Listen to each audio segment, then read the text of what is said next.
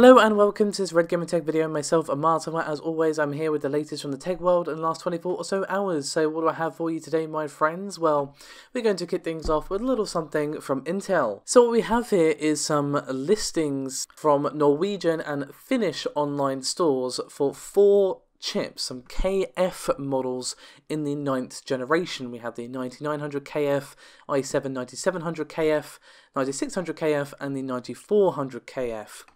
Now these are processors that either have their integrated graphics disabled or they just don't have them at all. The KF extension is to basically say, yep, these do not have an iGPU, but they do have an unlocked base clock multiplier, excuse me, but the 9400F has a locked multiplier and also lacks the iGPU, so just keep that in mind. So what do we actually see in terms of the clock speeds here? Well, the 9900, 9700 and 9600KF are pretty much identical with their siblings that have the iGPU equipped, with the 9900KF having 3.6 GHz base clock and 5 GHz boost. The 9700 has 3.6 and 4.9 GHz boost. The 9600 has 3.7 base and 4.7 boost. However, we do see the 9400 have a little bit of a boost versus its brethren, with 2.9 GHz base and 4.2 GHz boost. Now the prices that we have here are undoubtedly placeholders, so we should wait for an official announcement from Intel before we start analysing that too much, but it is there on screen for you in case you were curious as to what was going on there. So what do we have next for you? Well, we actually have some performance leaks for the RTX 2070 Max-Q. So obviously this is for a mobility graphics card here, and the Max-Q variant as well.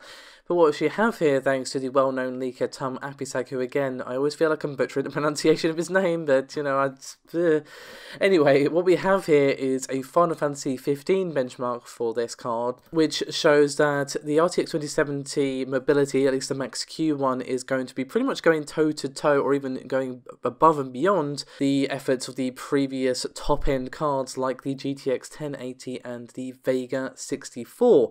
Now that is just in this particular benchmark. That is 100% worth stressing. One benchmark, it does not give you a complete picture of a chip's performance, regardless of what chip you're talking about, regardless of what game you're talking about. It is just one benchmark, but it is sort of one piece of the puzzle, and obviously as we get more leaks, as we undoubtedly will do, as we are expecting a reveal of this particular GPU at CES, it just gives us a sort of peek, I guess, of what we can expect from this particular GPU. So I'd say wait and see for more benchmarks before getting overly excited, but this is definitely looking promising to say the least, and I look forward to seeing more.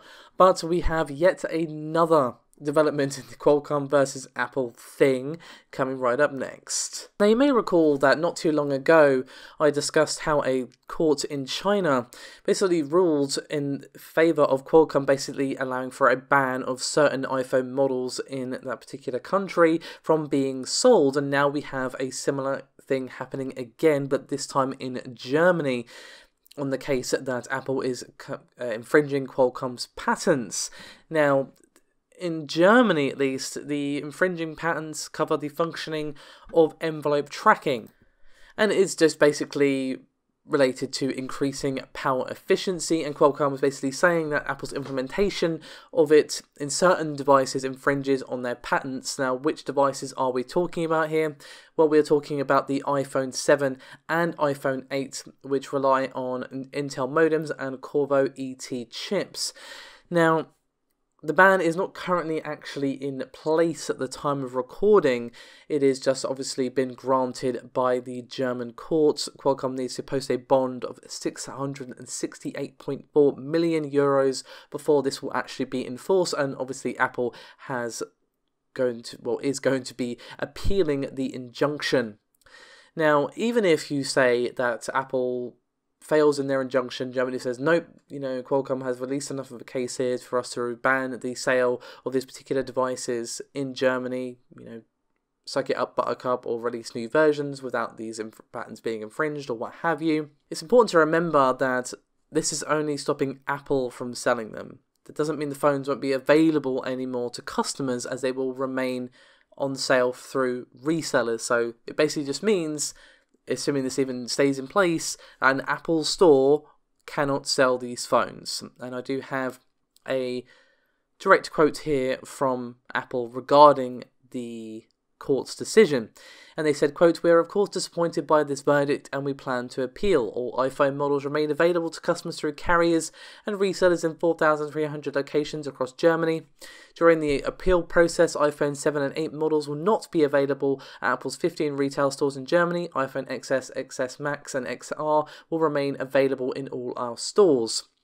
Now, obviously, a lot of people are going to be going for the latest and greatest, like the top end and the newest phone, but the iPhone 7 and 8 are obviously going to be significantly cheaper and are still good phones considering they have been out a fair while now. So this is definitely going to hurt Apple, especially given that we've had a similar ruling in China as well. But obviously, they're not just going to take this lying down. We may very much see, this decision reversed when they appeal, or it could stay in place, and it's still going to hurt just a little bit if they do actually stick with this particular ruling.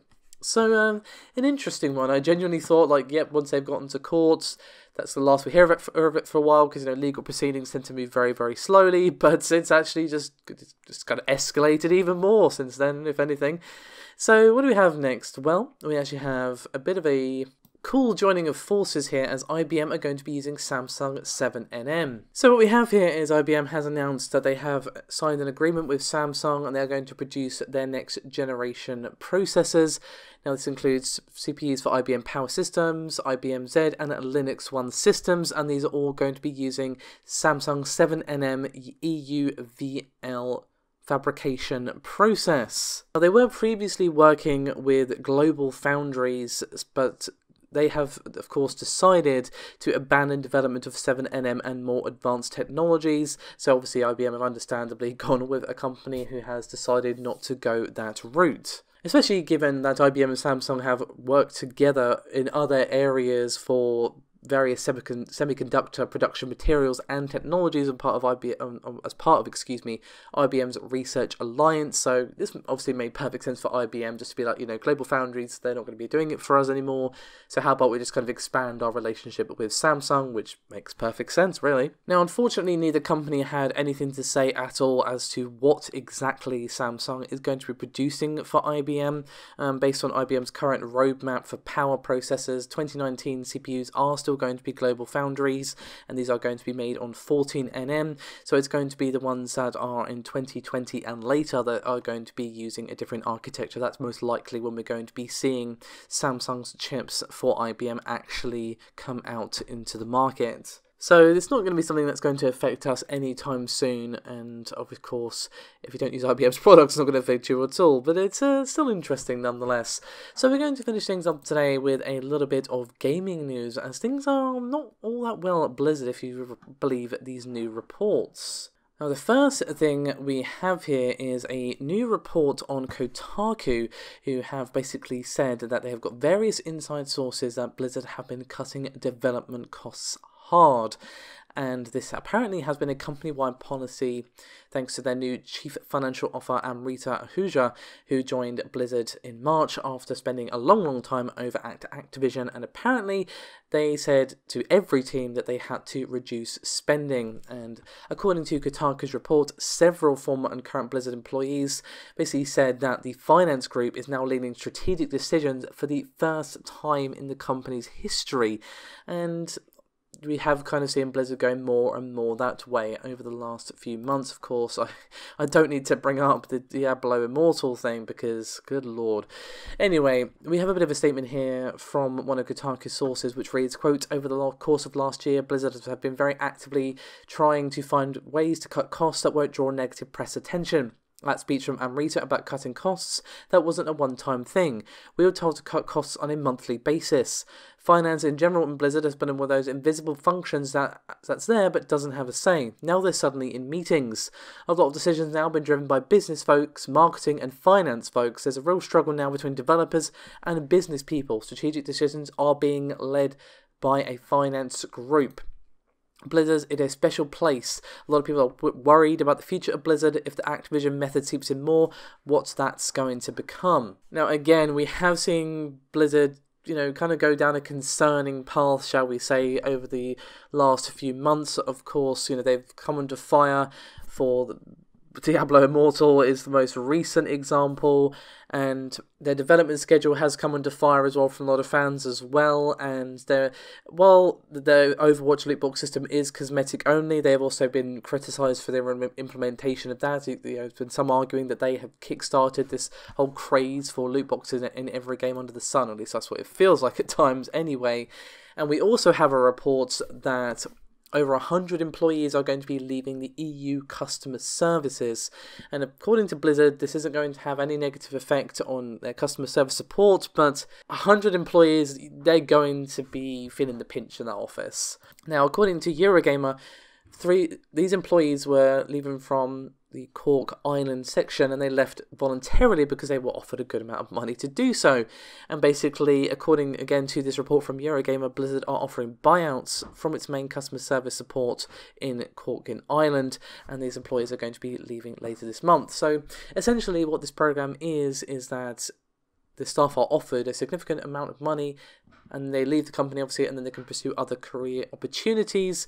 And apparently this voluntary program was offered more than 5 times, and the amount of money increased each time, and was now equal to a year's pay, which is obviously why the employees were like, okay, alright, I'll do that, why not? And apparently, according to several sources who were employees who either didn't take this deal or did take this deal, is not mandatory, it's something that is offered. But to be honest, I can't really blame them for taking it, because it's like, if it's a year's pay, why wouldn't you? Because like, yeah, you just find another job or whatever, and even if you don't for a few months, you're fine. Like, why would you not? So the question is obviously why Blizzard have done this. It's hard to really say. It's obviously great for the employees now leaving Blizzard, but obviously now the EU customer service office is going to be left very much feeling those absence of those employees. I can almost guarantee it. Like, Blizzard can go, oh no, it's fine, we've got good staff, we're going to be picking up the slack, blah blah blah. But this is 100, not 1 or 10 or 50, 100. I don't care how big this office is, you're going to feel the lack of those 100 people. And they have now announced that their customer services are going to be closed by 5 PM, so they're already kind of feeling it in terms of that. So yeah, if it takes a little bit longer to get an answer in the EU from Blizzard for any customer service related things, that's probably why. Anyway, that's me done for this video. Thank you very much for watching, guys. I'm going to be off for Christmas Day. Boxing Day, I don't actually know what I'm doing yet, to be honest. My family is not the most organised, but I hope you all guys have a lovely Christmas Eve tomorrow, and of course a wonderful Christmas Day. Or if you don't celebrate, then just happy holidays, have a good one, and I'll see you soon. Bye bye.